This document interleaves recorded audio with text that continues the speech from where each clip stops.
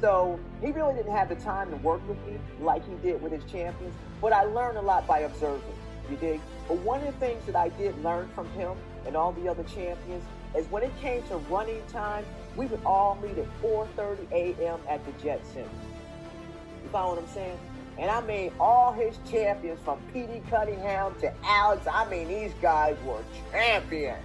You feel what I mean? Alex, yeah, exactly.